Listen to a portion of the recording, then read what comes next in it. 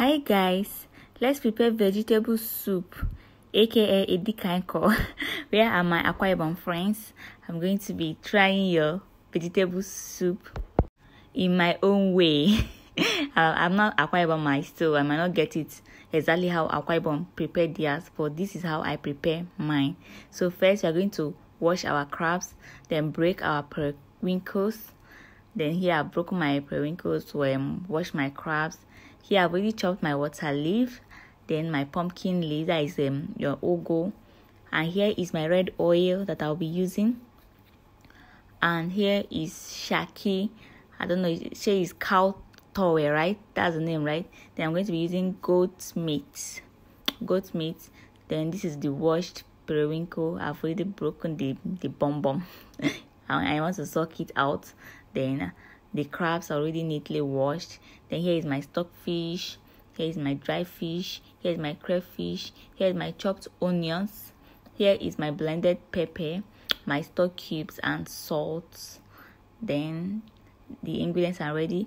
I'm going to go in to parboil my meat, my goat meat, my cow shaki, then added water that will cook it, just a little water to steam it, added stock cubes, added salt to taste, then added some onions and my stock fish. Then you stir it together and cover and allow it to boil. So as it's steaming, you're going to go in with your periwinkle in another pot. That's all your seafoods. You add them stock cube, then add your crabs. You're going to parboil them. The stock cube is going to give it some taste. Then add salt and add water. Add water that you use and cook, just a little water. Then allow it to boil. Just boil for like 5 minutes. Here it's been boiling, so the meat here is almost ready. So I added my blended pepper, then added oil, enough oil. You got to be generous with oil when cooking vegetable soup, Edikaiko. Then added my dry fish. Stir very, very well. If possible, don't allow any water to be in the meat. The oil should be serve as the water. That's just one of the secrets. Then I added more stock cube and more salt to taste. Then cover and allow it to boil. So here now the meat, everything is already tender. Then I'll go in with my blended crayfish and my chopped water leaf. Give it a quick stir. You can see how it's looking. You can see there is literally no water, but this water leaf is going to bring out some water though for the soup.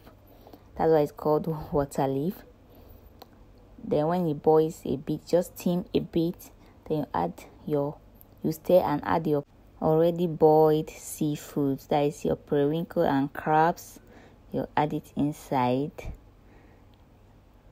all of them. Then you stir it and add your pumpkin leaf and salt. So they just be checking salt though, and your stock cube.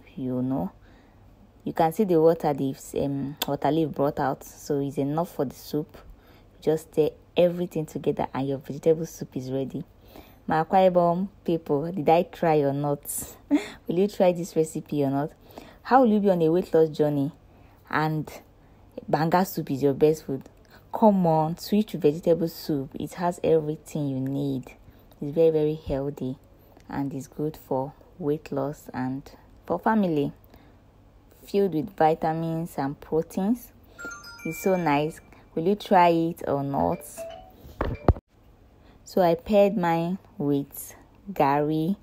I know it's always best paired with fufu, but I paired mine with gari. Sorry. That was what I could lay my hands on the day I prepared it. It was so nice, it was so delicious. Will you give this recipe a try or not?